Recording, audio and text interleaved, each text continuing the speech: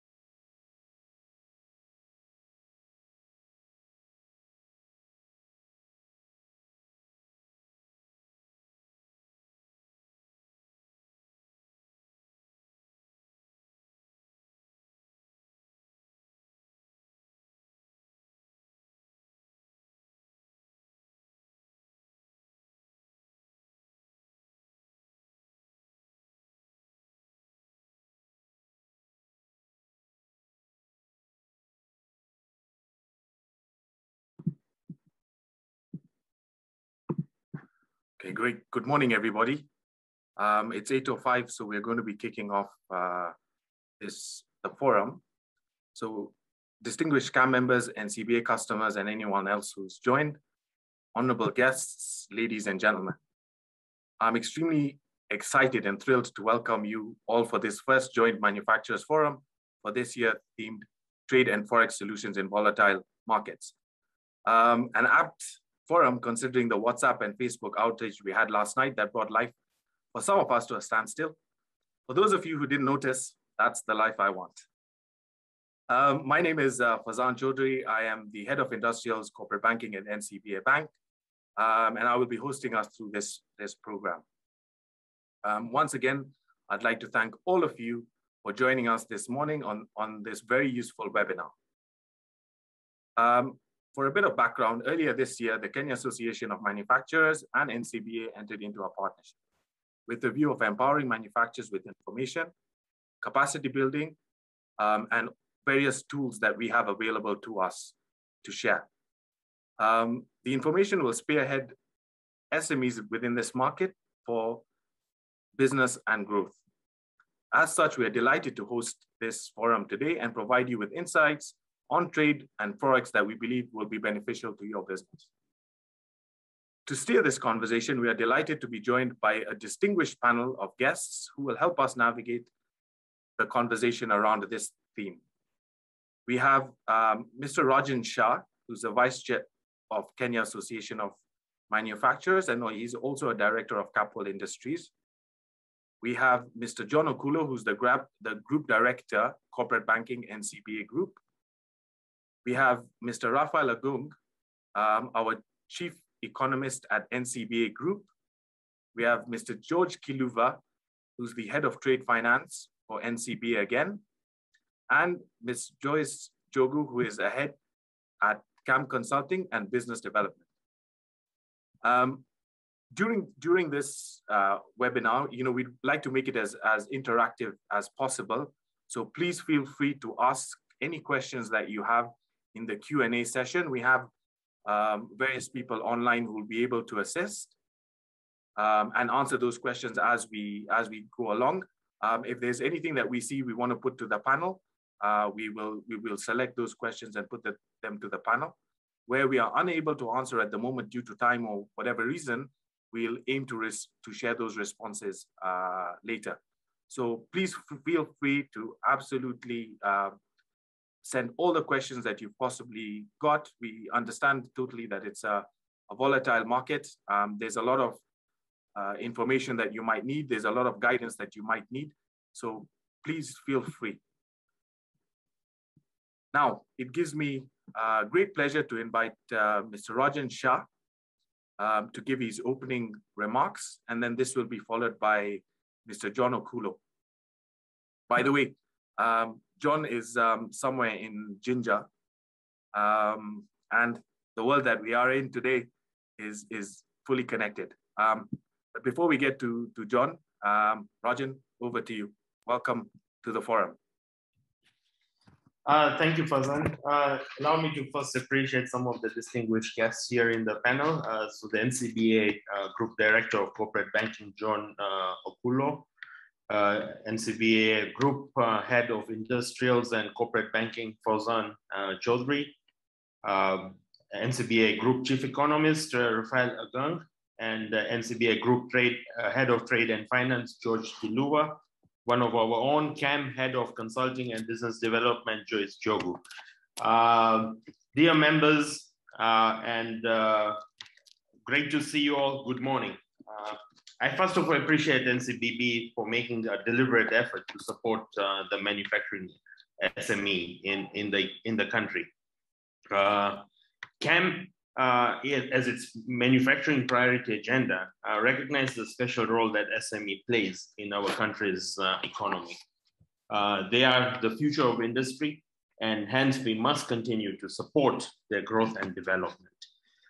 This is also what the government sees, and in terms of where the growth of the manufacturing sector is going to come, and we are very cognizant of that. Today, we are here to take a step forward towards the trade finance and forex solutions for manufacturing SMEs, plus any other conversations we have in this forum towards ensuring that we build capacity and help our SME sector. So I just want to kind of give you a little bit of a background of who we are as an association of Kenya Association of Manufacturers. We are a business members organization which represent primarily the manufacturing sector and the value add sector, and we were established in 1959. So we are now about 62 years old.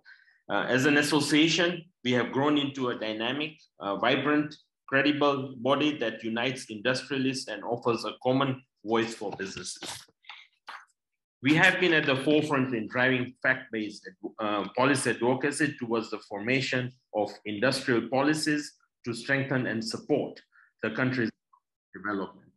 Let me give you a background of a few things that we offer as services. So the first one, as I mentioned, is the policy advocacy. So what does that mean in terms of what do we do there? Some of the areas that we support in terms of this advocacy are relating to taxation, trade, infrastructure, energy, illicit trade, regulations, amongst many others. We also engage in this world of devolution with county officials on challenges facing manufacturers, such as double taxation, especially on county levies and fees. The third area of advocacy relates to trade agreements within the region and beyond. Especially, we work very closely within the EAC community, the COMESA, the SADC, the AGOA, and more recently, the Africa Continental Free Trade Agreement and the Tripartite Free Trade Agreement. We offer technical services, advice on taxation and fiscal policy, and also provide regulatory and compliance related advocacy. And finally, on advocacy on promotion of ethical business practice. Secondly, how do we and very important to our priority agenda is how do we make our members competitive and resilient? And towards this end, I think, and this has become a very relevant area of focus, especially after COVID. CAM offers various business development and competitive services that are tailored to competitiveness, resilience, productivity, and support the manufacturing sector's journey towards green growth. Securing the future of work through the Manufacturing Academy and the Technical and Vocational Education and Training Program. The Manufacturing Academy provides technical and specialized management training services to drive competitiveness. As I mentioned earlier, we run a TVET program run in partnership with the German Development Corporation, which enhances access to technical and vocational jobs, as well as economic opportunities for the youth in Kenya through skills and entrepreneurship development. A third area of focus for CAM is promoting market access. What do we do there? We strengthen our members' ability to scale up and trade in various export markets, and development for the local manufacturers through its business information service desk. The services offered include seminars, workshops on compliance issues, trade, investment missions, and productivity courses.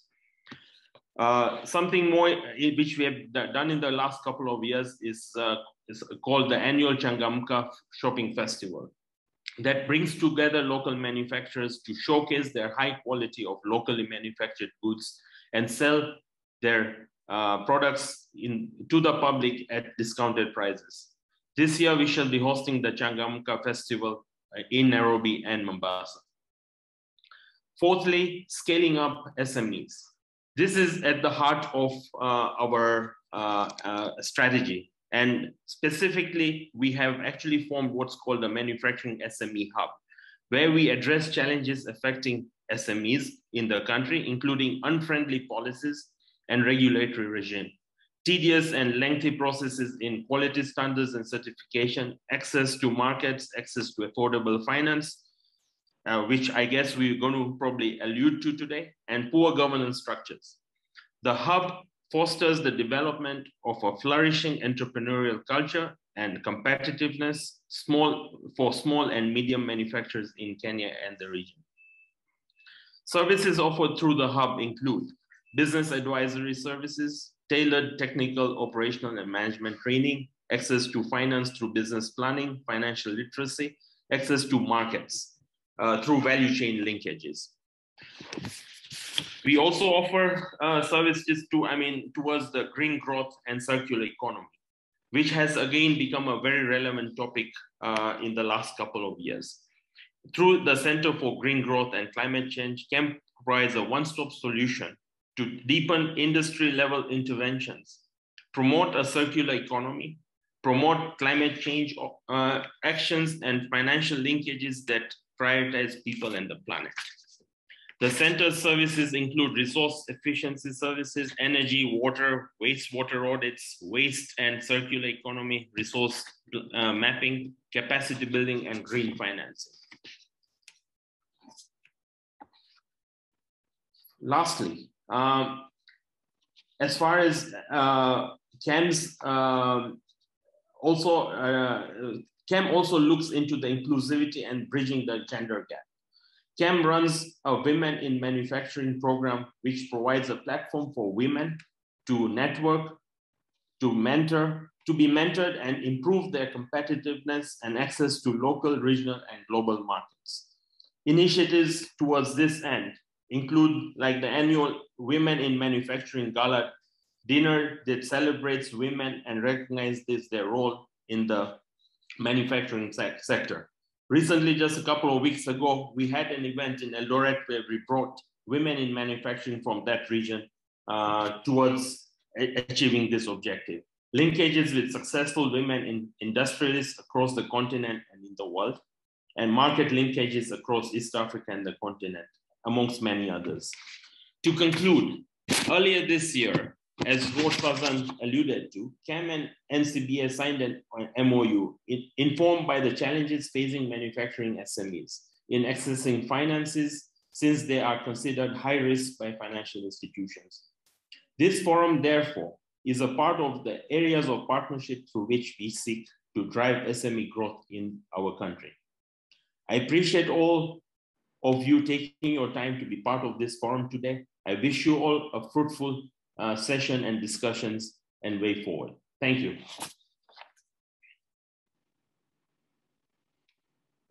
Great, Rajan. Thanks for that very in-depth introduction.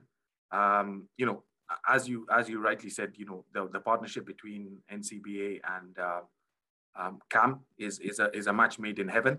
A lot of the things that you've brought out, I think, are critical to our SMEs within this market, also to sort of grow our GDP and generally across the value chain. Some of the things which I thought were really good that you mentioned, you know, was the technical assistance that you provide with respect to, you know, guiding or government with fiscal policy, you know, the training programs that you have, what you're looking to do to scale into export markets, you know, helping scale SMEs, access to various markets through value chain integration, and, you know, green finance. I think for us as NCBA, all of those align very well into our strategic initiatives. And I think this is probably a really good forum for us to explore those further together. Very much with respect to what you said about moving our local SMEs into the AAC, COMESA, and AGOA, you know, I'd like to introduce John Okulo, our Group Director of Corporate Banking, who's very nicely sitting in Jinja at the moment, with exactly that mandate to assist us growing inter-country trade from Kenya to Uganda, and also seeing what we can do to capacity build for local companies looking to expand there. So over to you, John, with the wonderful palm tree in the back. I see it's sunny weather. Welcome. Thank you. Thank you very much, Fawzan. To the CAM leadership led by Mr. Rajan Shah, the Vice Chair, and Joyce Njogu from Business Consulting, the CAM members and our guests today, colleagues, ladies and gentlemen, good morning. I hope that you can hear me clearly. Yes, we can, John. Thank you. It is indeed a pleasure and an honor to convene on this virtual platform today.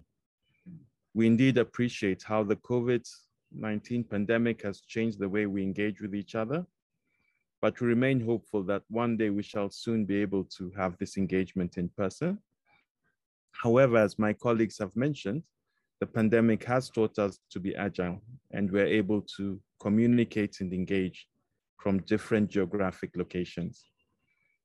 A while back, the CAM membership and NCBA signed an MOU that envisioned the establishment of a platform through which members of CAM and the bank could benefit from information sharing on our unique but highly integrated industries. I am indeed glad to see this come to fruition today.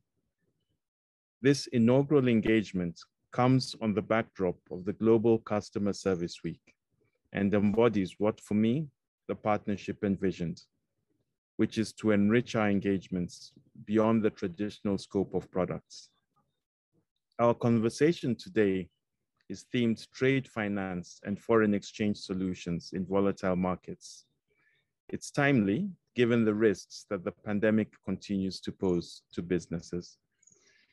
Indeed, the pandemic's evolution continues to shake business models by altering consumer behaviors, which is core to manufacturers' top line, and introducing new risks to the supply chain. From what I have gathered through my interactions with a number of manufacturers, is that business continues to be challenged by the disruptions to global supply chains, the high cost of energy and other commodity prices, as well as fragile demand, most of which are beyond individual manufacturers and businesses' control. These challenges are aggravated by the unique and uneven scale of adjustments by economies to the pandemic, epitomized by the high volatility in markets. In 2020, for instance, the Kenya shilling lost 8.9% to the US dollar and continues to face some pressure into this year, increasing the overall cost of doing business for those businesses that are unable to manage the exchange risk effectively. On the flip side, the depreciating shilling has broadly improved the profit margins of exporters and the price competitiveness of their exports. If there is one lesson I've drawn from the pandemic experience, is the need to continuously sharpen our risk management acumen, to understand and effectively manage events beyond the traditional scope of risk. This is especially more critical for those entities that operate in more established, competitive, and mature industries, where profit margins are consistently being squeezed. However, it is my belief that collectively, through the exchange of knowledge, we have a chance to improve our operational efficiencies, increase certainty of earnings, and gain a competitive edge by effectively managing the broad spectrum of known and emerging risks, hence today's forum. Following the merger 2 years ago between NIC Bank and CBA, we at NCBA have significantly strengthened our financial reach and expertise. As the third largest bank in customer deposits and the fourth largest in terms of total assets, we have the capacity to provide even stronger support to your ever-evolving financial needs. Our scope of support is not only limited to Kenya, but extends to other geographical jurisdictions in Uganda, Tanzania, Rwanda, and Ivory Coast, where we have a presence, but it also extends to all major global markets through our extensive correspondent banking network. I am privileged to be joined today by my colleagues from our global markets and trade finance teams, who will be presenting and discussing some of the emerging risks and the available mitigants offered by NCBA. I believe that today marks the beginning of sound information sharing on issues that confront all of us as businesses. And I look forward to the discussions. With those 3 words, I'd like to thank you for joining us today. And I hand over back to Mr. Fawzan Chaudhri. Thank you. John, thank you very much for that introduction on NCBA Bank. Thanks very much for raising some of the sort of the risks and the issues that we're going to raise during this forum. I particularly liked the references that you made to, disruption to supply chains, the high volatility in markets, what happened in 2020 with respect to the increased FX rates, the dollar, the way that it went up, the shilling depreciating and that helping our exporters. All of that is very relevant to what's been happening today in these current markets. And I think what you brought out very effectively was the fact that, knowledge is power. And if we can identify what the risks are, we are all in a better off position to mitigate those risks. Thank you very much for those opening remarks. And again, thank you so much. I know you left at 5:30 in the morning to make it to Jinja so that you could join this forum. So we really appreciate it. Thanks once again. Thank you. With that, now I'd like to introduce, I said I was going to not make it such an elaborate introduction, but I can't help myself. Anyway, in the US, they have Warren Buffett, aka known as the Oracle of Omaha. In Kenya, I'd like to introduce our very own Oracle of NCBA. Raphael, as our chief economist, is a library on his own. And for some of us, we believe he has superpowers, as he's able to forecast much that comes through. And he tends to be right most of the time.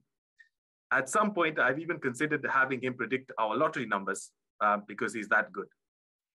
Anyway, to cut a long story short, welcome, Mr. Gung, our chief economist. Looking forward to your words of wisdom. Over to you, sir.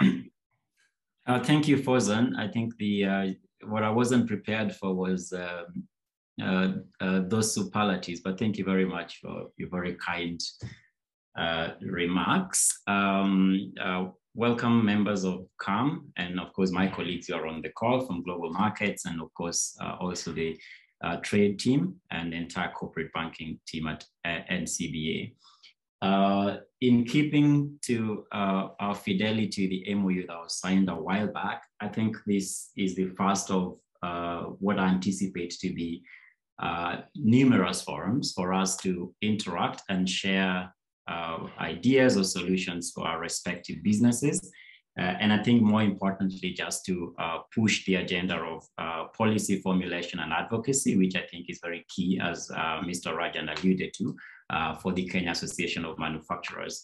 I have to say I was a bit surprised by the history of CAM, and thanks Rajan for that. I always thought CAM was much younger than the 62 years that you illustrate, but it obviously shows because if you look at the policy terrain in the last 10, 15 years, I think there are two notable member bodies that one has to pick up, and that is obviously CAM and KEPSA, some of which there is cross-sharing of the membership. So I'm very happy to note that progress. Now, what I'll attempt to do is, in terms of approach, our team has provided one arm of our solutioning aspect of the bank in terms of trade solutions.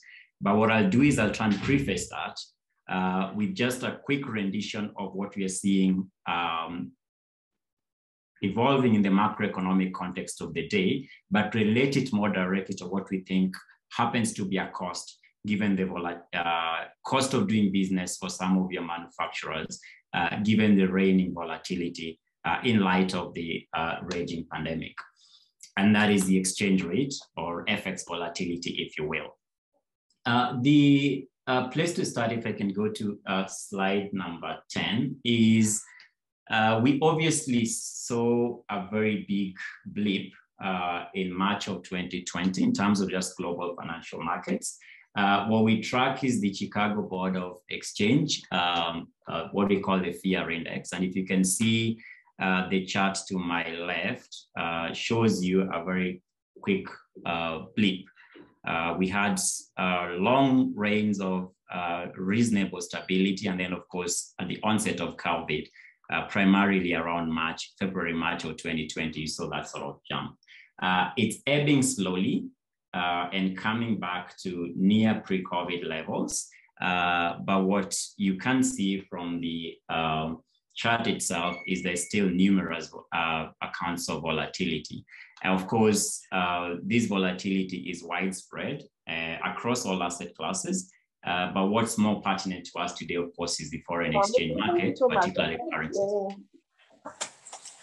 Okay, and the uncertainty, of course, is coming directly from the pandemic itself. And I think you've had this ad nauseum from numerous webinars you've attended, or indeed all the business press that you read. What did happen, at least prior to the onset of the crisis, of course, we've had what in financial markets we refer to as fragilities of different forms, depending on region or territory. In the African context, particularly sub-Saharan Africa, of course, you had the whole debt overhang questions that was already boiling. Of course, those fragilities have only been exacerbated on the negative side, but on a positive side, there's also been a massive escalation of digitization broadly. And we've seen, for instance, those of you who follow the central bank data or releases, you've seen, for instance, that mobile interactions have moved to almost 83%. So from just about 50%, it shot up to almost 100% of mobile transactions moving onto the mobile terrain. So there's been a very quick escalation of the uptake of digital financial solutions, which I think is a positive in terms of just what we see in the evolution of business models broadly. Be that as it may, as we speak, economic prospects have improved, especially from the second quarter of this year. And those improved prospects, of course, is largely anchored on increased states of vaccination, especially in the OECD countries. Of course, it was always going to boil down to a question of financial strength, or who has the wherewithal to be able to support their economies. Of course, in our case, yes, vaccination is escalating, but still pretty low. There's also been unprecedented policy support across the world. Of course, from a monetary policy side, you've had increased accommodative monetary policy stances being pursued, but on the fiscal side, you've seen significant explore into supporting economies as a bill. From emerging and developed markets, which is where we fall, the debt overhang still stays, and perhaps it will be part of the discussion as we get into the plenary on why we think we ought to pay attention to developments there and what consequence it has to our FX markets. Of course, the recovery was going to be divergent, as I've said, heavily predicated on one, the intrinsic strength of the respective economies. So if you had some war chest into the crisis, and of course, if you're richer, you can vaccinate faster, you can get access to vaccine. Of course, the huge question around policy circles remains vaccine inequity and the nationalism that has come with it. And I guess we can explore some of that discussion in the QA or plenary. The recovery will remain that divergent, just because the strength to which you recoil back on your policy support is heavily predicated on the fight, or rather your success or lack thereof, on the fight against COVID. And as we all know, that remains still principally unknown. What I want to do in the next slide is very quickly go back to why have we singled out as an inaugural conversation with yourselves the exchange rate as a potential input cost into the manufacturing entities. And if you look at what's been shown to you, I've basically just pointed out what drives exchange rates. And in a nutshell, it's everything under the face of the sun, literally. As a matter of fact, in open economy, macroeconomics, the exchange rate really is crystallization. It's where all economic imbalances resolves itself. So if you're balancing your internal side with the external, the stabilizer really is the exchange rate. And what we've seen, at least with the heightened pace of economic integration, and as I've said, open market macroeconomics, we've seen an increased interest away from even equities, more into the FX space.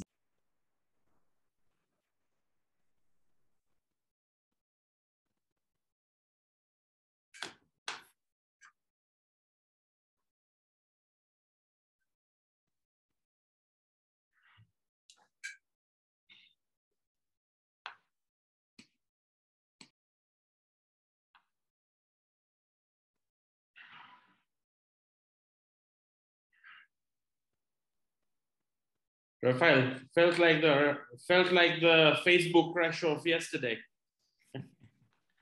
Yes, sorry, Rajan. I think no, I know. It's I'm just saying that yesterday was a very big event in terms of the Facebook. WhatsApp. I think despite Fawzan claiming I'm an oracle, I didn't see that coming. So much for his superlatives. Right. No.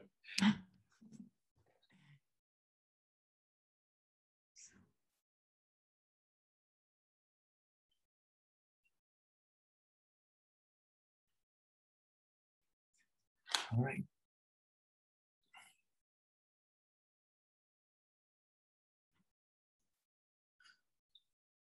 Did we get Fawzan back on at least?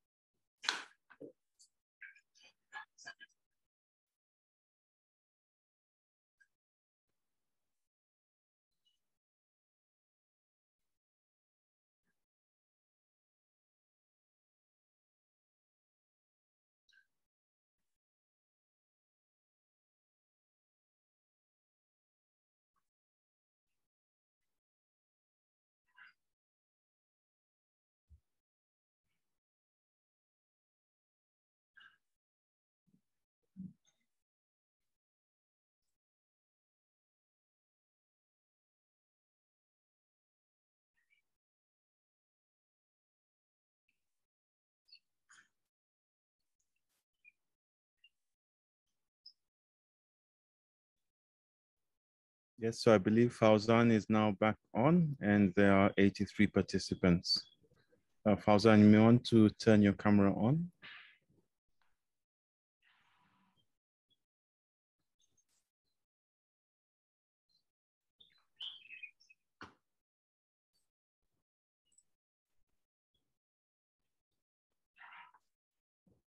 I can't hear you.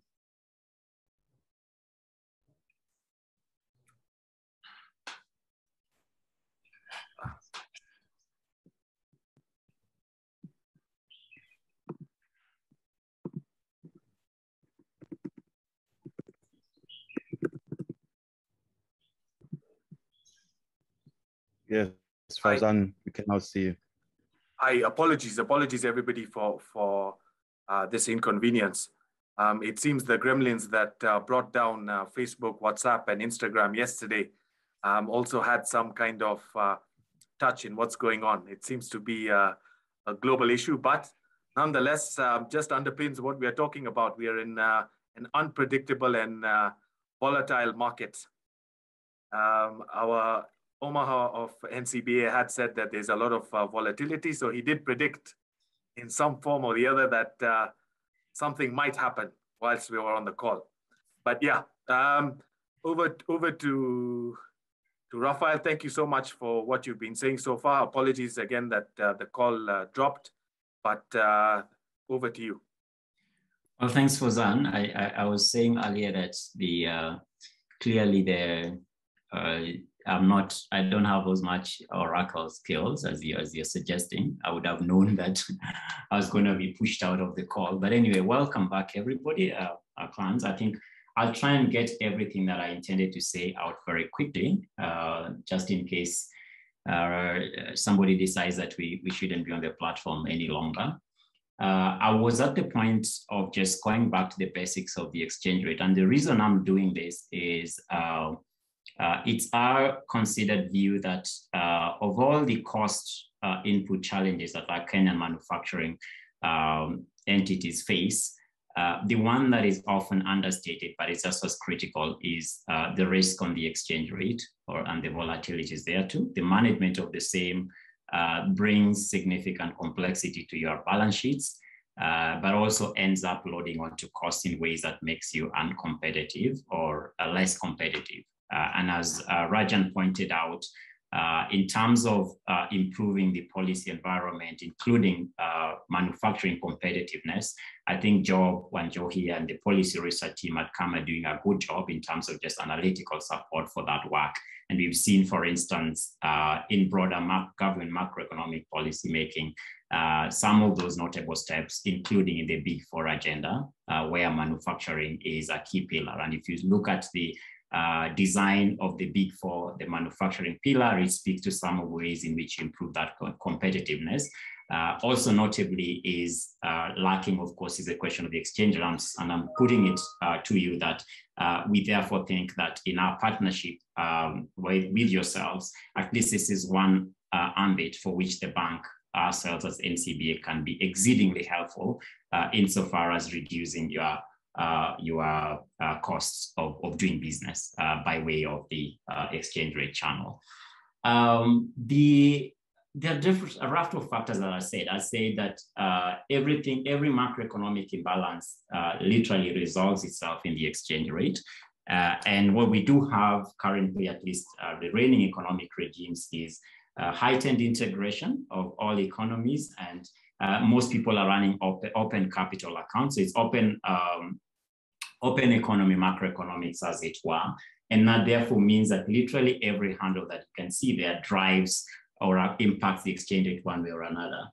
Starting with public debt, I guess that's topical in the Kenyan context. I think depending on how every sovereign entity runs its public finances, that can have significant imports for your exchange rate. So for instance, if you're driving wider deficits, that's got implications for your borrowing activity, crowding out effect. I think Rajan did point out that, and John as well. Of course, driving the level of interest rate, which really is the price of the currency. And then, of course, depending on which direction it goes, it will move the currency one way or the other. Interest rates related to the public debt question, of course, just 2 days ago, we had a release of inflation data that shot up to 6.9%. That's a direct, has direct implications for how the exchange rate pans out. Lower inflation, of course, is presumed favorable. Keep in mind that the goals of macroeconomic policy really remain three, especially within the open economy context, which is one, you want the fastest growth possible with low inflation, of course, with the stablest of the current account that you can get, which means your export and import competitiveness has to come into the equation. So to that extent, your inflation dynamic is one that you have to pay attention to. There is one ugly one on the left, ugly for those who are non-market practitioners, but of course, God sent for market practitioners directly, which is a question of sentiment, sometimes referred to as speculation in some areas. So it acquires a negative tone when speculation is slapped onto it. But generally what it means is the sentiment that guides perceptions around relative strength of different economies, including their currencies, can sometimes drive currency behavior or outcomes in ways that one ought to pay attention to. The critical one, of course, is the balance of payment side, and that is the rest of the two on the left. So balance of trade and/or current account is of significant importance to how your currency plays out. Now, that's just basically what it is. The reason I wanted to bring that out is I'm going to very quickly then go into what we have seen happen and how we see this panning out. And it was important that we at least go back to this basic framework for which to discern some of the thoughts that we wanted to share with your members. So if you go to slide 14, 14.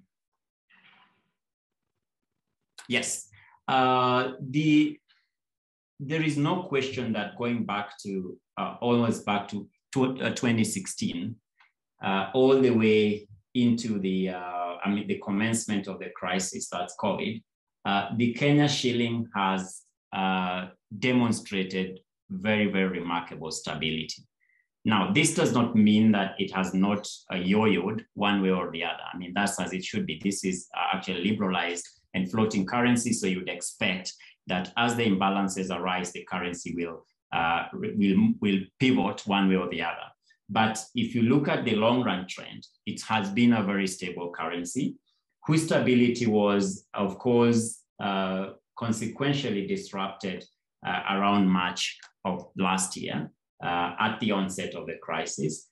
At some point, I think you'll recall that the currency was even voted one of the best performing currencies in Africa, given what we had seen. And of course, over the duration, in terms of all the macro objectives that we have, be it inflation, the exchange rate itself, of course, interest rates, there have been notable macroeconomic stability that's been reflected on that.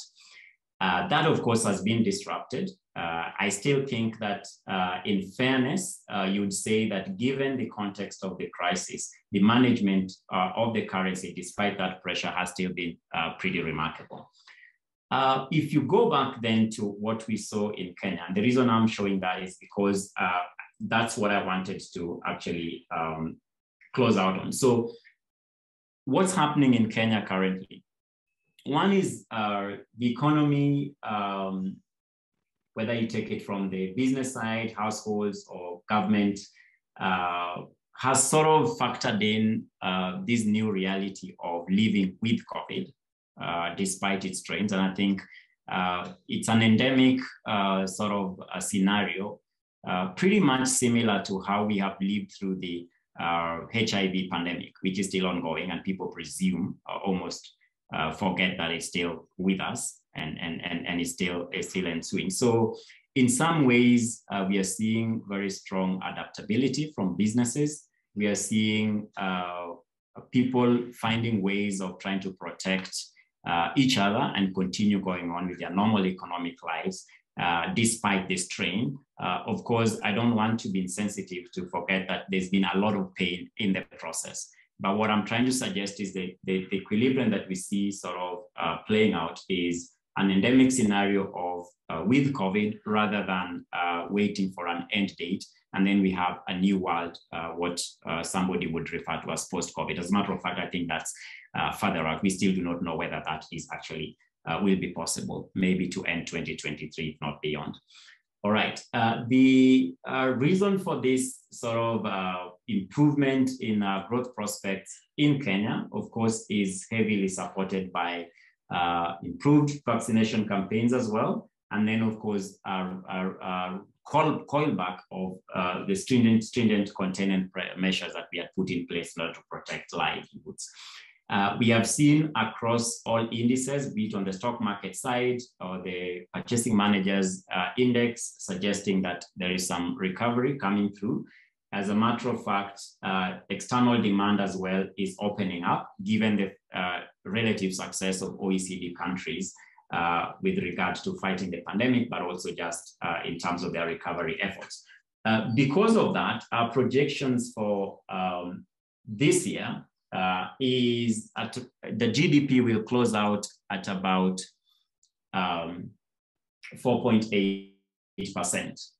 All right, and that will be a dramatic recovery from the contraction of minus 0.3, which is where we closed to 2020. Now I'm conscious of time, so you'll excuse me if I'm rushing through, given that we got a disruption there. But the upshot of this is, if you go to slide 18, the volatility is not likely to phase out because we've just officially gotten into the slide 18, please. We've just gotten into the political season. And I think that the headline that we put on the right there is a saying that His Excellency basically said, look, I will not spare you the volatility. I'll also even make the political context even that's much shocking to you. So that's just going to aggravate the macroeconomic environment. And so in conclusion, I have literally cut off everything that I wanted to say, so we can go to the solutioning bit. But in conclusion, the shilling has seen sustained but moderate pressure. All right. All the drivers that I pointed out in that schema have been mixed. The performance there too has been mixed. But the developments that we are seeing, at least from the latest reports from KNBS, is suggesting that there will be some relative stability on all those fronts. And even though COVID aggravated earlier vulnerabilities, and those one may persist, especially on the public debt side, we do actually believe that some stability will ensue in the currency. So we'll see that move north, which I pointed out in the chart, but with relative stability there too. So the adjustments that we are seeing from the monetary policy side or the fiscal side, I'm sure you've heard this ad nauseum. We've seen a continued support with monetary policy accommodation. We think that will stay to end of year and potentially some early parts of 2021. But the pressure, given what we've seen, particularly on the reserve situation, is manageable given the context. Now, in terms of solutions, because this is why we are here, forget the macro pitch that I've just done, we have a very strong global markets practice. And what we see as a solution for manufacturers is to consider opportunities for managing these risks actively, particularly the risk of the exchange rate.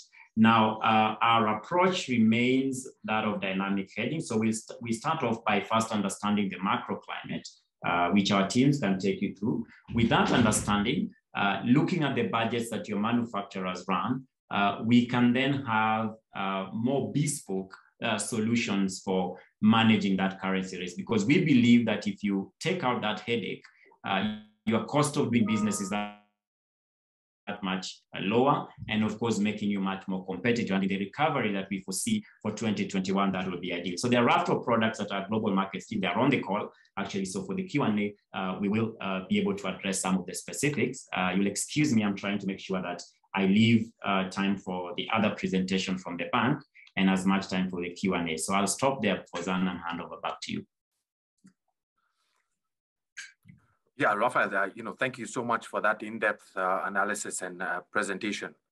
Some of the points that you covered are quite material and key to the way that we see the markets moving forward, to the economy moving forward, and definitely, the macro environment does somewhat dictate what happens on a micro level, and especially in SMEs.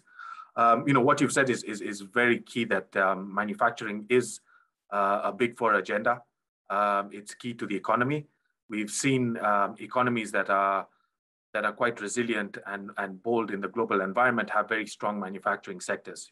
We only have to look at countries like Germany, including the tiger economies of the Far East that have maintained very strong manufacturing economies. They've somewhat maintained and stayed very resilient. I liked the point that you brought up about evolution of business models. I think that's key for any manufacturer who's listening to this. Change is constant, and we must always look at how we want to evolve and how we are progressing to move forward. The Chicago Board Volatility Index still captured the fact that volatility is there. There was a big upshot that we had when COVID struck.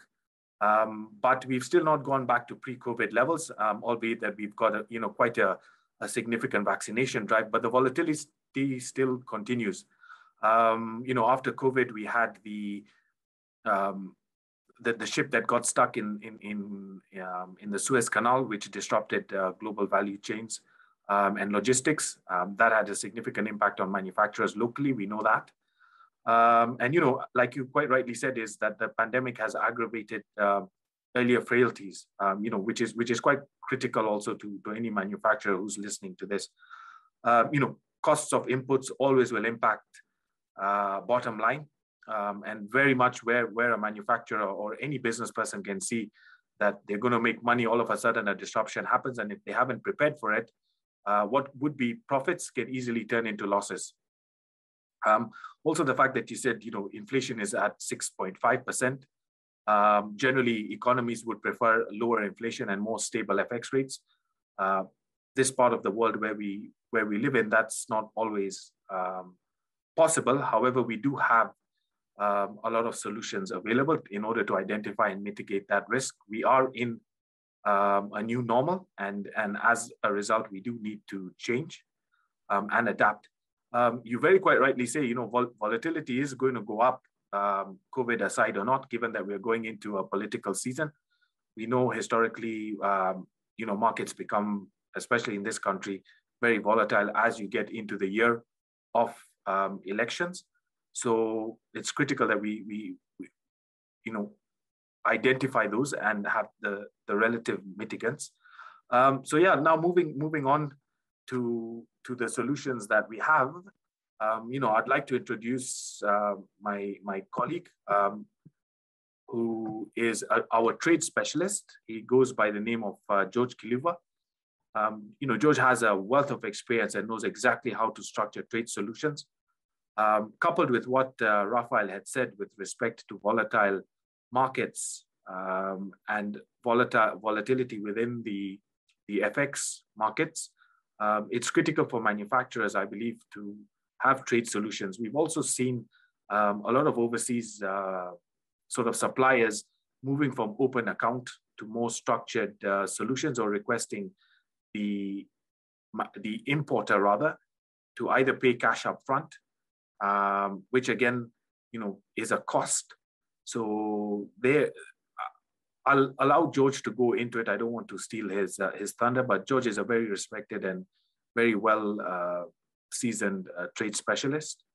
And over to you, George. Thank you, everyone. I hope I'm audible. Please back on me if my capacity to communicate goes down. But thank you, everyone. It's my privilege to speak to you, to discuss with you, and come up with areas of solutioning. Just going by what Fawzan has said, I'll just repeat that in the 90s and 2000 up to 2015, every forum will tell you that the world trade is moving from documentary to open.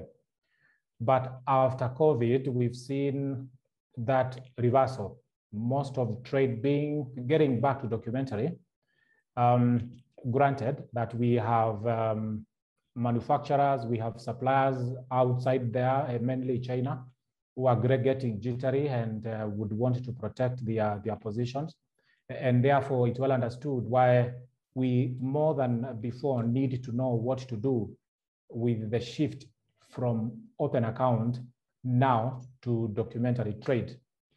The scenario had gone to almost 60-40, 60 for open account, 40 for documentary, but we're certain that is going to reverse and get back to the original 40 for open and 60 for documentary. So thanks a lot. Let's go to the next slide, please. I would want us to spend a few minutes on this slide to define supply chain. Supply chain, a chain of upstream and downstream businesses engaged in arm's length transactions, selfish arm's length transactions, each of them, everyone pulling to their side in an effort to bring a product through the stages of sourcing, manufacturing, and delivery to consumer. Consumer is the one who pays all these processes. Money comes from the consumer only to pay even the supplier. The supply chain finance, as we define it in the bank, the set of bank solutions are available for financing specific goods as they move from origin to destination along the supply chain. And we have in the house manufacturers, and most of what we're going to be discussing is going to center on manufacturers. The manufacturer will get their goods, their raw material, their machinery, their tools and implements from the suppliers, who most of them are, we do have local, most of them are foreign. We've seen trade moving close to 40% to China, a source of raw material. China has not embraced open account to a very large extent. So we will ask ourselves then, what are our fears from where we sit as manufacturers? We are worried. The manufacturer is worried that if he's asked to pay in advance, the goods may not come. He may not receive anything. He's worried that he may receive goods that are not of quality. Again, he may be worried that he may receive goods originating from a country that is in the radar, that is sanctioned. And as we all know, that banks will not be able to pay for such goods, and supply will be disrupted. Or he may even be worried that the goods will come late, and when they come late outside the plan, of course, they will fail in delivering to consumer and therefore will not be paid. So all these worries, as we go to the facilities or what we offer to manufacturers to mitigate that, we will see what the bank places at the disposal of customers, of manufacturers, to dispel all these worries. Again, just go back a bit. When the manufacturer has produced their finished goods and they need to take it to the retailer and to their consumer to be able to pay, as you said, the consumer pays everybody.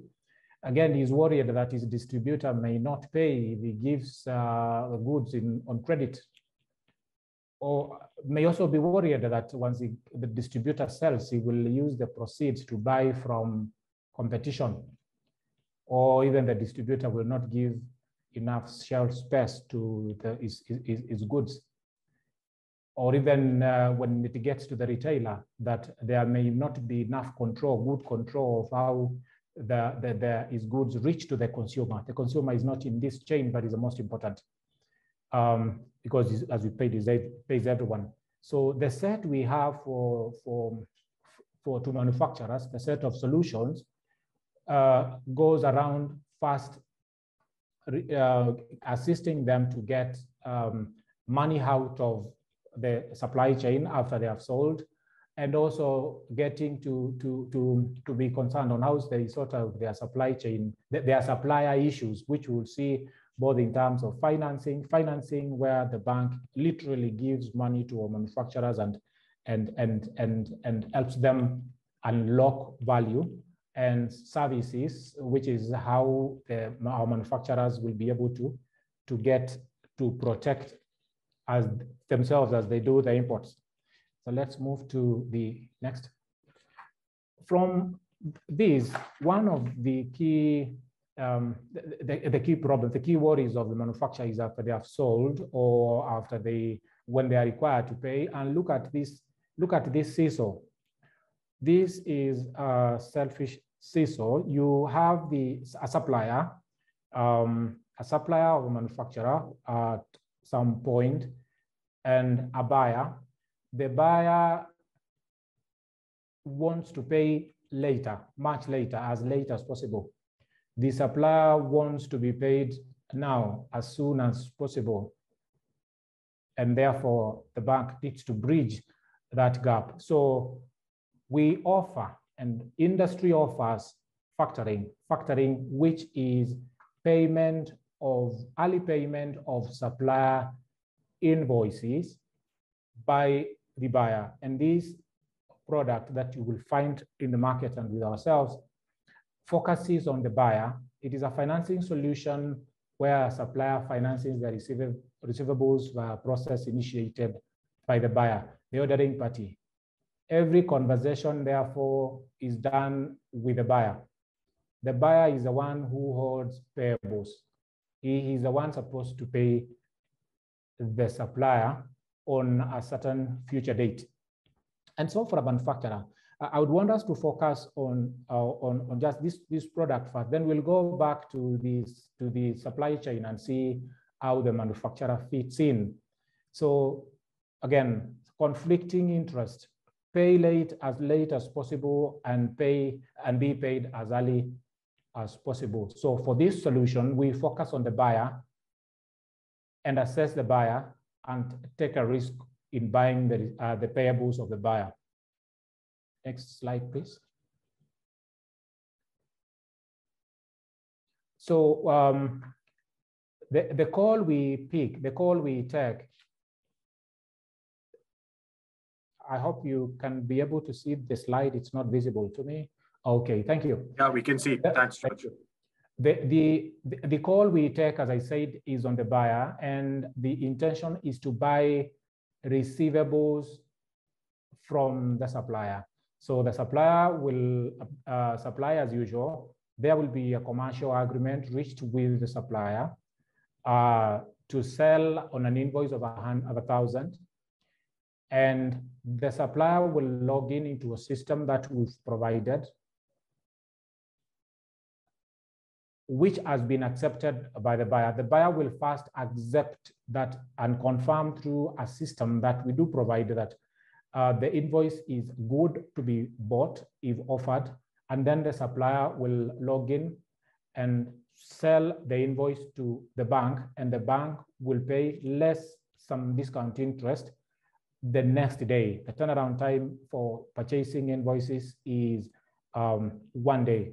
The general guiding factor in this process is that the bank wears the shoes that were worn by the supplier immediately before the sale. So the bank assumes the risks, responsibilities, rights, and obligations that were assumed by the supplier before the sale. Let's go back to place the manufacturer on the chain, on the supply chain, in as far as reverse factoring is concerned. Just a step, 2 steps back. So, as I said, the bank looks at the buyer. The manufacturer may be a buyer of goods from the supplier. So, if the manufacturer is the buyer, we will focus on the payment ability and therefore the worth of the receivable from that buyer. So if the manufacturer is a buyer, then the manufacturer will fit in as an anchor, because the manufacturer is the one who determines whether the invoice is sellable and can be bought, because he has to confirm before we get to buy. If the manufacturer is a seller, as in if we pick a distributor as a supermarket chain, if the manufacturer is a seller, then the bank will place the program on the distributor, the supermarket chain, and allow purchasing of receivables from the supermarket chain to the manufacturer. So the owner of the program is the buyer, is the one who determines whether the invoices are sellable, can be bought, and the supplier, in whichever stage of the supply chain, offers to sell those receivables to the bank. It is a true sale without recourse to the supplier. If the debt is not payable, the bank goes after the buyer and does not get back to the supplier for recourse. That is reverse factoring, which we offer and endeavor to buy, and therefore shorten the life cycle of the conversion cycle of suppliers, because then they can rotate and get to go to the next cycle of production and the next cycle of sale without worrying about whether they will be paid at the end, because the bank takes the payment risk of the buyer.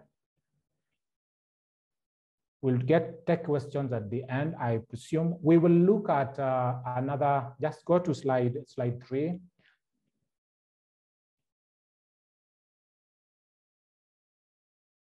Thank you. This is another financing product that will give another financing solution to finance the downstream from the manufacturer, the distributors of the consumable goods that the manufacturer produces. And here the bank will focus on the distributor. The bank will take risk on the distributor. Again, going back to what are the worries of the manufacturer, that they will release goods to the distributor and the distributor will not give them attention, or will not display them properly, or will sell and use the money to buy goods from another distributor, from another manufacturer, or just not pay. And therefore, to resolve the credit issue, the bank comes in to engage with the distributor on introduction by the manufacturer and write a facility that enables the buyer to release goods on the strength, on the payment strength and promise of the bank, that if goods are released to the distributor, the bank undertakes to pay.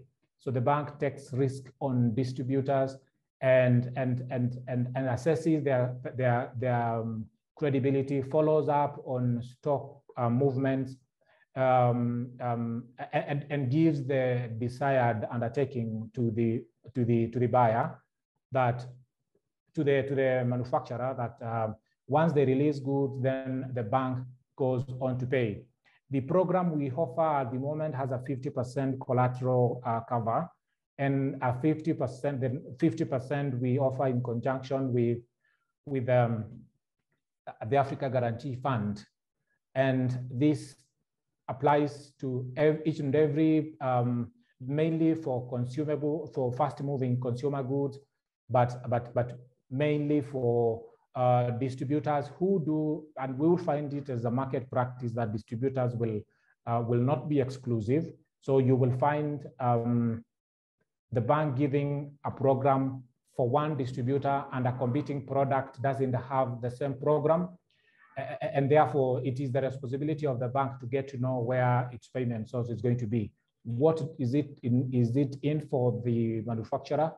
Faster movement of goods through the chain, because the distributor is assured of full stock levels, and the fact that the bank has come in also gets discipline into the distribution network, and the distributor pays more often than not. And therefore, it's a product that has had low uptake in the market. We do appreciate, but with the help of the Africa Guarantee Fund, it's one that NCBA is very eager to roll out to the manufacturing sector. Next slide, please. Collateral management is old in the market. I'm sure the millers in the house know about collateral management. It's a tripartite agreement between the bank and the borrower and the collateral manager, focused on manufacturers who import in bulk and want to take the cost of importation at once, save on shipping costs, and be able to, so the bank takes the responsibility to finance the stocks as they are kept in some place, and releases to the manufacturer real time as they require to pass through the production process. Whatever is not ripe to be passed through the production process remains in a secure warehouse controlled by a collateral manager, and the bank takes security of it. Warehouse receipting, the reason why it is very key now, we all appreciate and remember the long-time initiative by the government, the Ministry of Agriculture, to bring to fruition warehouse financing, warehouse receipt financing. It's an initiative that has taken close to 8 years to be developed, but we're almost there. It's almost getting to production. It's an initiative, again, run by the Ministry of Agriculture through the Warehouse Receipting Council. NCBA is in the pilot banks, among other 4. The act has been passed. The guidelines have been gazetted. The Warehouse Receipting Council is in the process of certifying warehouses. They indicate to us that they have satisfied more than 22 warehouses in the Rift Valley, mainly NCPB warehouses. And what will come out of this is a system in the lines of the Nairobi Securities Exchange, where banks will be able to buy and mainly help producers and also manufacturers, millers to be specific, a system in the lines of the Nairobi Securities Exchange, which will be traded, and the market will be able to trade, stocks of commodities produced in the country, but which are warehoused in some place run by the ministry. So once this comes up, and it's an indication, it's something that we've been discussing with the millers that we do bank. Once this comes up, then we will be rolling it out, and the benefits that have been waited for more than 8 years will be visible. So warehouse receipt financing is not live in the market, but it is going to be done once the act is perfected through the ministry. Thank you. Let's go ahead. So those are the financing products we give as we, where we help customers, manufacturers, unlock value from their sales as their goods and services move through the supply chain. So the bank gives loans, trade loans, from what you've discussed, to be able to unlock, say, the manufacturers to unlock the value as their products move through the supply chain. Over the next few minutes, we are going to look at the concerns that we raised at the start of the talk. What is the concern? What are the worries of manufacturers as they import, as they get goods from abroad, from China specific, which has been driving the movement from open account back to documentary trade? Letters of credit are held in the market. They had declined when the trend was moving towards open account, but at least from what we've seen this year, it's getting back to documentary trade, as we said. And with letters of credit, the manufacturer will approach the bank and display their fears. The manufacturer, as we said, is concerned that goods will arrive late after he's asked to pay. And the LC will protect that because we'll put a latest date of shipment. The manufacturer is concerned the poor quality of goods is going to come. We will have a quality certificate put there that will confirm what quality has come. Manufacturer again is concerned that the goods may pass through sanctioned countries, and when the goods come, they will not be able to pay for it, and they'll be stuck at the port. Again, they will designate a port of loading. Where do you want your goods to come from? Manufacturer, again, will be concerned that they may pay and they do not get goods. Again, documents in there, the bill of lading will ensure that the goods are in Mombasa before you are asked to pay. And they will also define what kind of goods are in Mombasa. And therefore, the manufacturer defines their fears and allays them to the bank through an application form and tells the bank, these are my fears. You have the money to pay so long as this is what comes up. So please, if we are supposed to pay, if you pay and these documents have not been presented, then you have no authority to debit my account. And that is what we do by giving letters of credit. We allay the fears of the manufacturers in doing international trade, especially that now it is getting to documentary trade, and take away the risks that will be subjected to this to the international trade. Again, goods have arrived and there are no documents. We will allay fears through letters of credit. Next, please. We give guarantees. The array of guarantees that you will see here to protect, again, to facilitate. It's a service that we give to facilitate trade, to facilitate import and export. A recipient of a guarantee is a giver of a guarantee. With custom bonds here and shipping guarantees, if you are to receive, you will also be able to give. So in the position of the manufacturer, then, if they will be supposed to give a guarantee, if they're doing a job somewhere or supplying a school or an institution and need to give a bid bond or a performance guarantee, then we do give. If they are to receive from a distributor a guarantee to guarantee payments, a payment guarantee, then we will facilitate the receipt. If they are supposed to give to KRF for imports, custom duties, then the bank facilitates the service. It is a service for which we charge a commission, not a financing. Thank you. As we move again to documentary trade,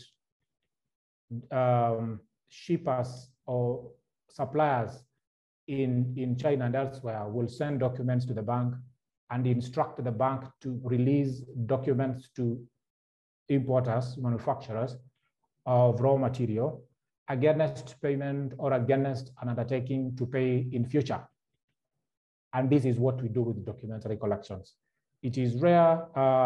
It's getting rare because suppliers are getting jittery again of the payment ability or the payment capacity of this part of the world, because we do appreciate we may be willing to pay, but we may not be able to pay. And we know the situation in Ethiopia. Customer may want to pay, manufacturer may want to pay out, but they do not have FX allocation to pay. Thank God we don't have a situation like that. But again, they are worried that the manufacturers may be able to pay, but they are not enabled to pay. So documentary collections, we see them going down, and we see uptake of letters of credit, because then that is the commitment of the bank that they'll take care of the FX risks. So this is something else that we give and goes on to augment or to help or to do what letters of credit are not able to do. Thank you. I chose to rush the presentation because I know it is not new. What we've mentioned is not new to the participants, the team in the house. So and we'll be very happy to take questions so that we identify where the focus is and get to address those issues in a specific manner. Back to you, Fawzan. Okay. Yeah, George, thanks very much for that elaborate presentation. I'm conscious that there's a lot of information that you've given out, and it can be in some respects quite in-depth and quite daunting for someone who's new to some of those things. But the financial instruments that we have. But what I want to just give everybody a sense of sort of clarity is that all the solutions that George has mentioned, they unlock value across the value chain. They provide sort of more peace of mind, and they provide a structure to your trading environment. Now, what do I mean by that? Very much what George has brought out is that if you look at any manufacturer, they've got a value chain. On one side, they'll have a distributor, and on the other side, they'll have a supplier. And in the middle, where the manufacturer is, either they'll be manufacturing something from scratch, or they'll be value adding to sell. Where George comes into the whole sort of value chain is that he provides solutions in order to ensure that the raw material that's coming in is of good quality. It ensures that it reduces your upfront finance costs. And with having the bank in the middle, in many respects, it moves a manufacturer or a supplier taking direct risk on a manufacturer to taking bank risk, which any supplier would prefer to take bank risk compared to direct buyer risk, unless the buyer is of a significant corporate. So I think for all of you manufacturers listening out here, the solutions that our trade finance desks provide are very critical to helping you grow. And I think, as Rajan had originally stated, is very much in line with capacity building, which is one of the agendas of the Kenya Association of Manufacturers.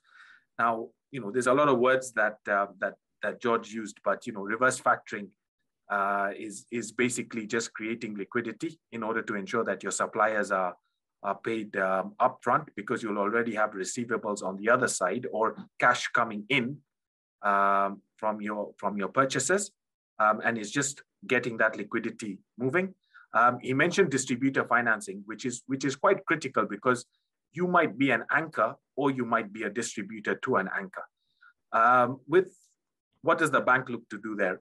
If you're an anchor, you want to make sure that your product is getting out to market as quickly as possible, and you have the most amount of reach as possible. The bank comes in to provide financing solution to that distributor so that they are in a position to buy from the anchor. In some respects, we'll go directly to the distributor and we'll provide the distributor with financing to ensure that they can have direct sort of distribution structures, or even as something as simple as vehicles to make sure that they can distribute out. The other thing what he mentioned was warehouse receipting. We are one of the 4 banks that have been selected with this initiative. I mean, collateral managed solutions are quite critical within this market, because what we find is some manufacturers and up and coming businesses might not have security upfront. And in this market, security tends to become a key sort of condition of lending. But then again, that said, we lend to cash flows, not to security. But the collateral managed solutions are quite effective in managing some of the risks and also providing liquidity to manufacturers and suppliers. So I am conscious that some of the terminology might sound quite complex, but when you debunk it, it does become relatively and comparatively easier to understand. And it's one of those things that as you trade more and you grow as an institution, it becomes a lot easier to understand. But the only image that I want to leave you with is any institution will have themselves in the middle, and then let's say on the left side they'll have the supplier, the supply chain, and on the right there'll be the distributor chain.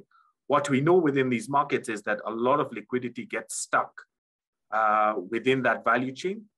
Where the bank comes in is to unlock that liquidity to make sure that there's velocity of cash that's moving across.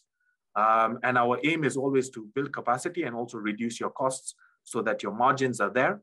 At the same time, what I wanted to bring out is because of the volatility in the markets, a manufacturer might place an order today. They might be required to pay within 6 months or something at a future date.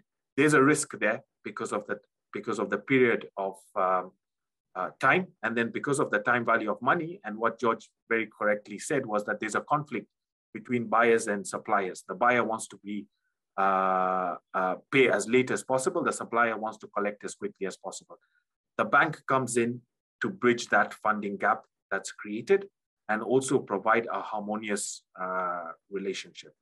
So thank you very much, George, for those very deep and meaningful insights, and also all the solutions that you gave us.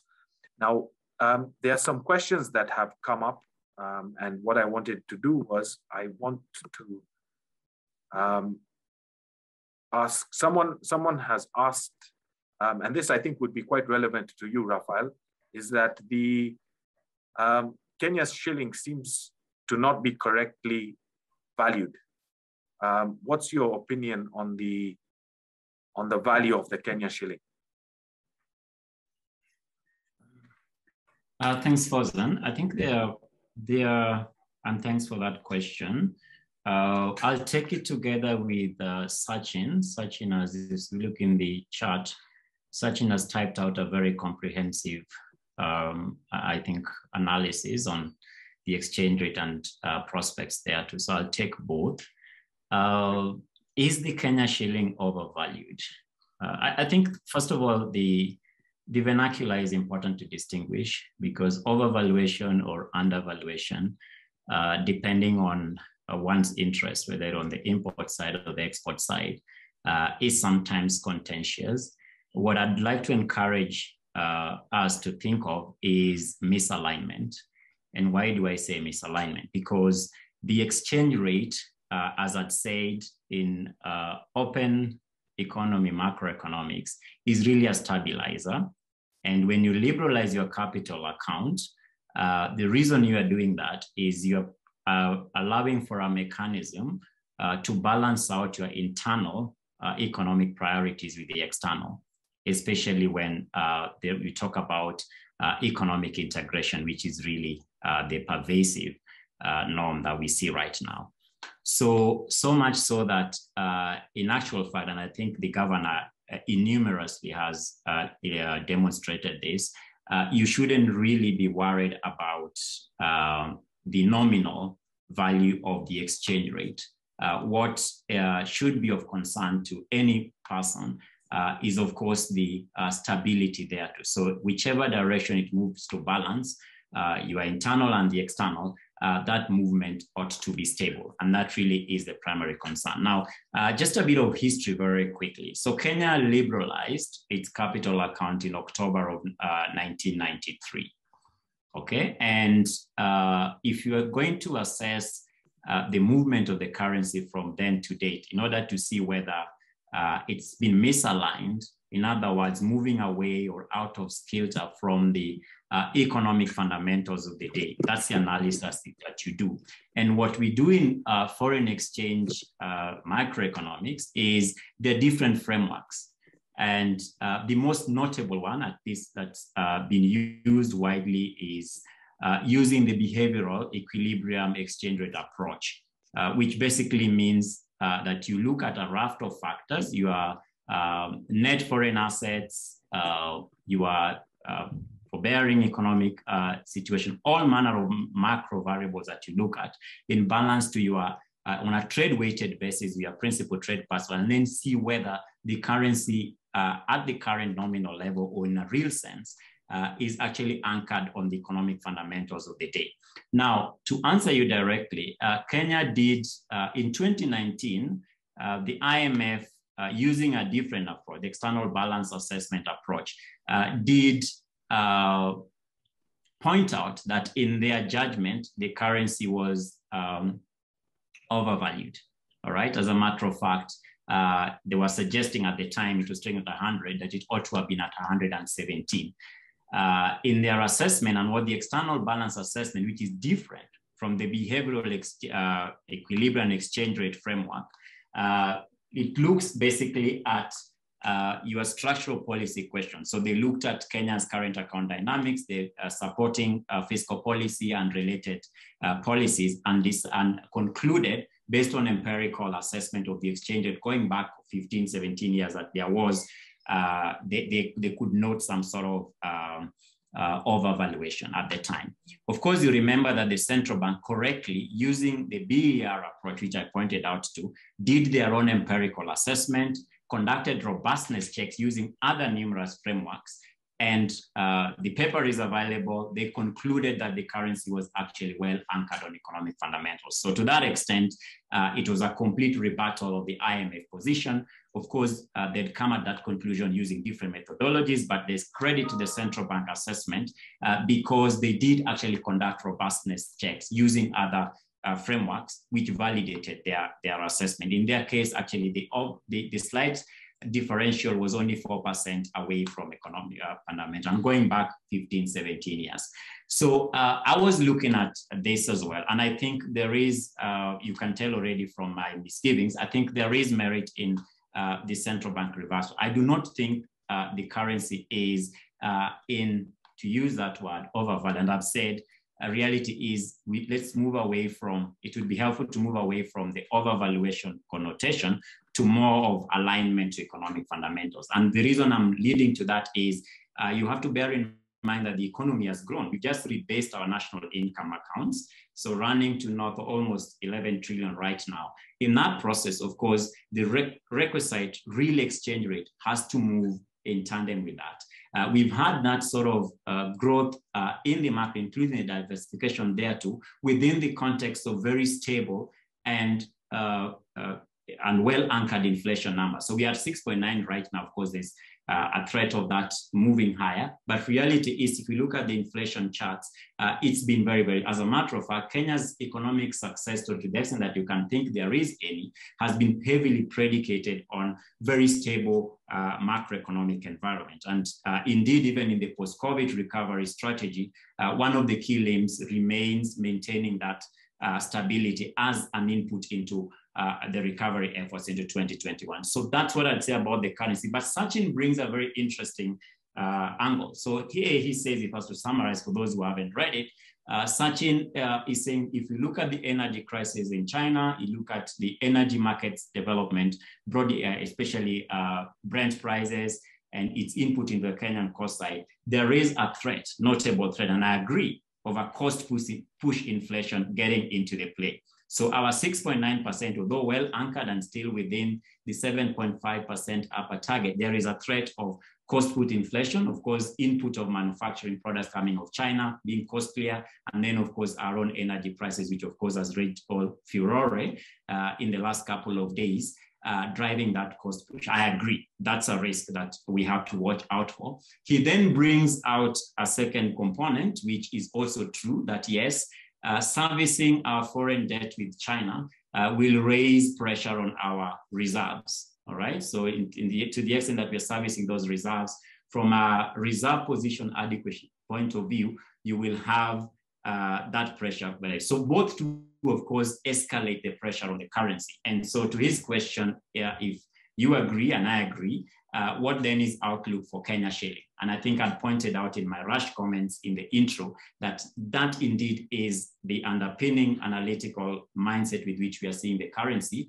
We are convinced, however, that at 9.5 billion worth of reserves, even if you have to factor in those foreign commitment repayments back, there is still significant watches. That's about 5.8 months of import cover. So there's still significant watches within the central bank to manage the stability there too. Directionally, of course, and that pressure noted, especially if the forbearing inflation outlook based on these cost factors that is raising carry out, and the likelihood of that is of course as high as I've already intoned. Reality is then one has to bear in mind that we'll have that sort of negative push through on the currency, but within manageable stores. As a matter of fact, in every conversation you have from the MPC debates, or rather from the central bank, there is acknowledgement of, look, we can bear that sort of move whichever direction. What we are interested in is price stability and money, which then brings me to why this is important for our fora. Our global markets practice can help manufacturers on the call be able to manage that risk. From a budgeting point of view, we can sit down with you, look at your budgets, look at your currency commitments, whichever side, whether left-hand side or right-hand side, import or export, and then look at there are different instruments in the market that we can use to make sure that we take away the headache of these vagaries in the market. Because in our considered view, if you take out that headache of these vagaries of the market noise, including the seasonality there too, you'll be able to then manage what's more important to you, to be able to stay competitive. And of course, all of us benefit collaboratively. So, we are very glad to make these contacts. And I think this really is the idea behind this commit. So there are forwards, we can do options, we can do structured solutions, depending on the nature of your balance sheet. We can basically manage your risk management on the financial market side in ways that gives you freedom and room to be able to do what's, I think, more consequential, whether you are manufacturing plastics or sugar, whatever it is, you can be able to then concentrate on what's more important. But Sachin, I think the framing of your question was excellent. That indeed, those are the levers that one has to pay attention to. But I think with the experience, both within the pandemic and even in the GFC before, global financial crisis before, I think we can only add that, look, this is why banks exist. This is why there is a technical capacity to manage those sort of, we had Evergrande. So, volatility is not only pandemic, even within the pandemic, we just had Evergrande, and we'll have many more. As a matter of fact, the nature of financial markets is those ebbs and flows. And indeed, it's my submission that I think if we collaborate more closely with yourselves, we should be able to help each other manage this context a lot better. Thanks. Yeah, Rafael, thank you so much for that very elaborate response to Sachin's question. Sachin, thank you so much for an absolutely excellent question that you brought out. I think very much what Rafael is saying is that, our view is that the Kenya shilling is not necessarily overvalued. It's just aligned more so to the economy, the way the economy is diversifying and growing. I think that's fair to have that view. I think also what Rafael brought out in his responses is very critical for a manufacturer or any business in itself to have a budget or a strike price. What he's alluding to is when you have a strike price, you will have budgeted in, let's say, the Kenya shilling being at 101 when you're importing, and then over 6 months, there'll be a risk that you're hoping to take. You know, if it was to hit 110, you still want to make sure that you're within your margin rates. And that's what he was saying, is that where the bank can come in and look at your budgets, look at your strategy and what it is, and come in with the effective solution. So thanks for bringing that out. One of the other questions, and I think it's quite critical at the moment and underpinning volatility, was, you know, we know that WhatsApp, Facebook, Instagram went down yesterday. I believe, you know, it wiped off $6 billion. I saw in one report of Facebook's stock overnight. You know, we went down today, and what he mentioned, which is coming out, is the Evergrande fiasco that's coming out of China, which might be the largest possible default that we have seen. That also is sure to have shockwaves or a ripple effect to international markets, specifically because of the integration and aggregation and segregation of various financial instruments that go into providing liquidity to such institutions. But yeah, you know, I don't want to bore you with all of that, but moving on to something that's a bit more relevant. Someone has asked, and this is to you, George. In general trade, especially amongst distributors and wholesalers, the uptake of supply chain finance is low because it is perceived to be expensive. You know, what can we do to change this perception? Thanks, Rajan. And the obvious development in the industry that gives wholesalers and distributors much cheaper financing to do with supply chain is reverse factoring. Because as we said, a bank that puts up a program for reverse factoring looks at the buyer. And to be able to take that risk on that buyer must be strong, must have undoubted payment ability. And therefore, banks that have developed reverse factoring programs, it's an obvious indication that the buyer is strong and will be enjoying cheaper pricing from banks. The programs that we've developed ourselves are for top-notch corporates and public sector, and the price that the wholesaler or the distributor or the supplier in general will enjoy when they take that supply chain program will be their price risk of the buyer, which will be much cheaper than their own price risk, their own price. And therefore, to dispel and to grow this is to continuously ask buyers of goods that we sell whether they have developed reverse factoring programs with the banks and with us in specific. Then you will be able to take advantage of the price that we have given to them. And I believe it's a journey. Banks will want to give these programs to their own strong corporates and public sector, because remember that the bank is taking risk without recourse, both operationally and even the payment risk, so that they don't go back to the wholesaler or the distributor who has sold, and you'll find the price much cheaper than what the specific suppliers can get.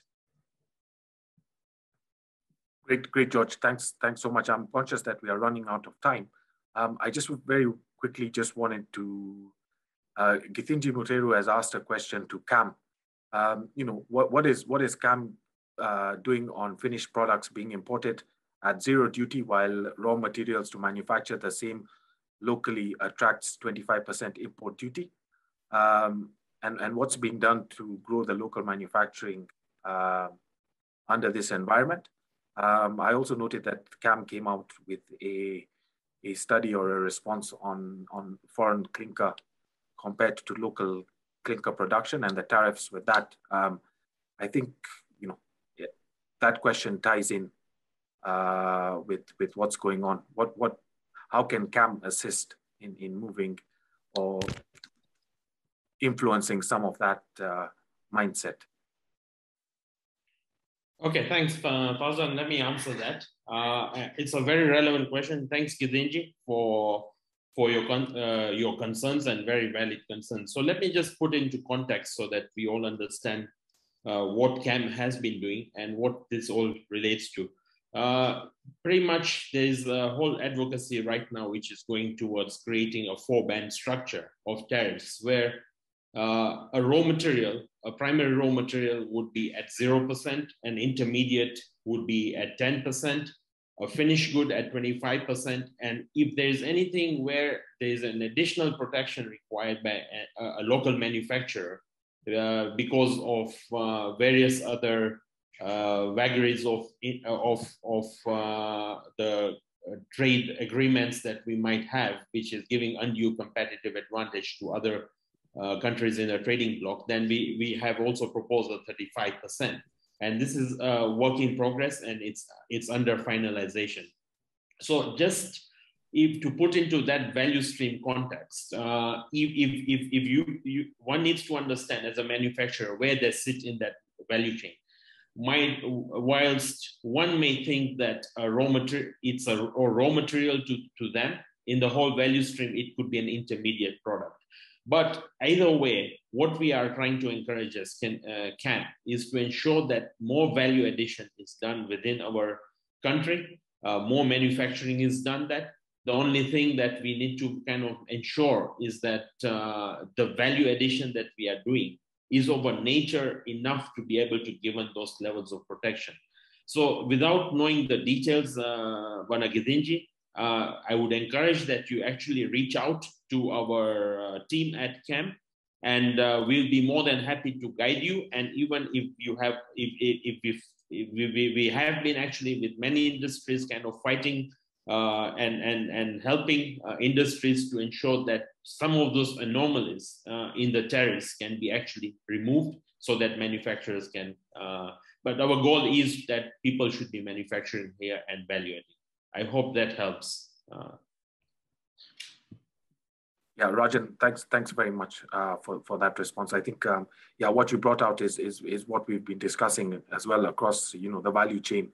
It depends what side you sit on, but within that value chain, you have other micro value chains, which when consolidated, when you look at it aggregate, it does have a significant impact.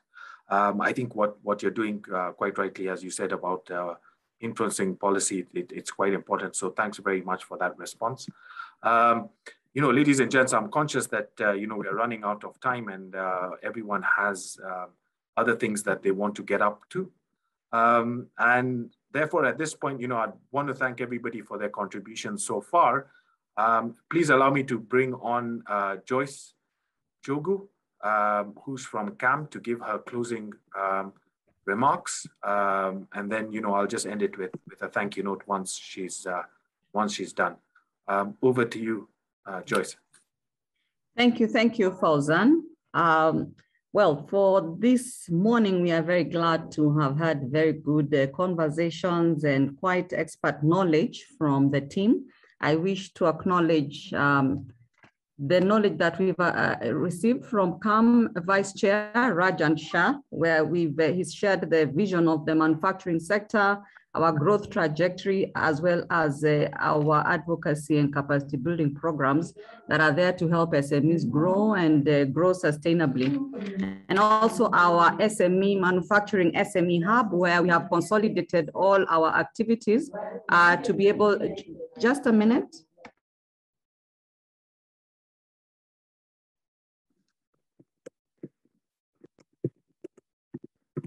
Sorry for that, just a small interlude. Then also I'd like to thank the NCBA team with the, sharing a lot of expert knowledge and support from everyone, from of course Fawzan, also your chief economist Raphael, your head of trade George. Thank you so much for all the insights you've given us, and just for the manufacturers today and also the network of NCBA. We are looking at building competitiveness and resilience in order to support the growth of manufacturing sector in this webinar. For those who may have joined late, I noticed quite a number joined late. This is about trade finance and forex solutions in volatile markets. And a bigger perspective has been in the context of the pandemic, and also reviewing the pre-pandemic, during pandemic, and also post-pandemic. So a lot of strategies have been shared here on how to navigate the challenges, the opportunities, as well as what came out strongly on how to sharpen our risk management acumen, which was a big takeaway from John Okulo, since there'll be a lot of risks that may arise, not just from pandemic, but other emerging risks that come because of a lot of volatilities in the market.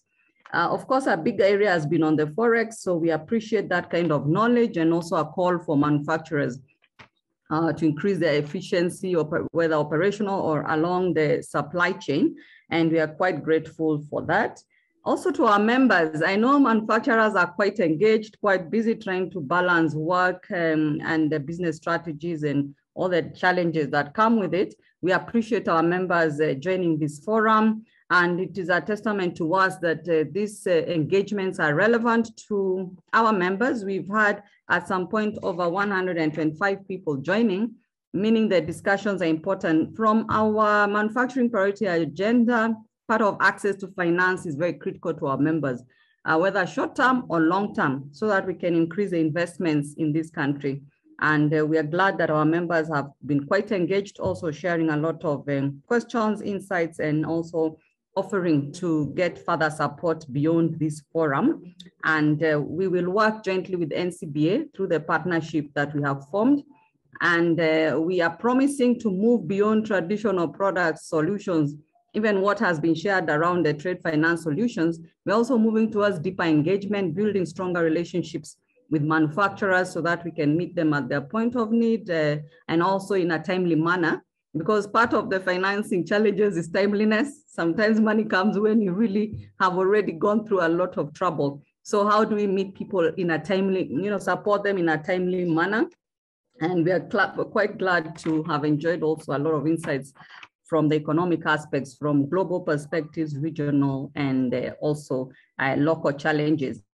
So we are looking at the future. How do we navigate the elections that are coming in, the political uncertainty and market speculations, and also safeguard ourselves from sentiments and perceptions that may mislead the market, and we focus on fundamentals as we move forward. So I wish to thank everybody and the team for the opportunity, and we are available to pick more suggestions on how we can continue these engagements. We have our own structured engagements, but we welcome new ideas on how we can improve how we engage the industrialists. And eventually, the objective really is to promote competitiveness, resilience, and the growth of the sector. Thank you very much. Over to you, Fawzan.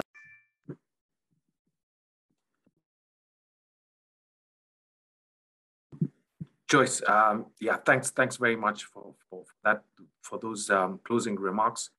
Really appreciated what you said. Critically, the MOU that NCBA signed with CAM moving forward is going to address a lot of the issues that you brought up. I think what Rajan said initially was that we are looking at capacity building, and I think also what John also said was quite relevant about risk identification, risk mitigation.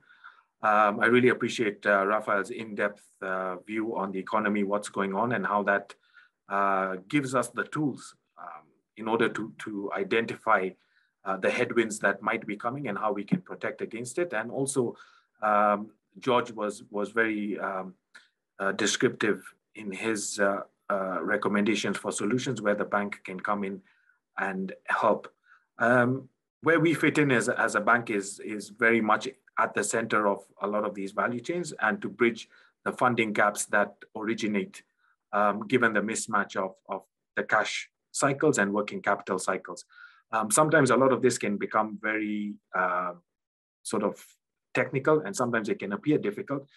That's why my urge to anyone listening to this is find the right bank, find the right advisors around you, find the right solution providers who can help you navigate, who can help you understand, who can help you debunk some of the technical aspects of what we hear. We had over 130 participants. People have started dropping off. I appreciate that given the time. apologies once again for the disruption that we had earlier on. What I wanted to just say also, a very special thank you to all the panelists, George, Raphael, Rajan, George Okulo, who very kindly is in Jinja and agreed to come on board. I also wanted to say a special thank you to my colleagues from the NCBA side who made this happen, especially people like Sam Obago, Joy Mulay, Kwanzaa, colleagues from the CAM side, Duata, who made this happen. So yeah, to the whole team, we couldn't have done it without everybody coming together and making it happen. We are here. Our objective is to inspire greatness. God bless you all. Have a great week ahead and keep going for it. Thank you very much. And hope to engage with all of you soon. Thank you, Fawzan. Yeah, thank you. And you have your WhatsApp and whatever back, Facebook. Absolutely. Your utility. I'm back connected to the globe. Thanks. Thank you all. Thank you, and it was a great interaction. Thank you, Rajan. Thank you very much, everybody. Right. Have a good one. Bye.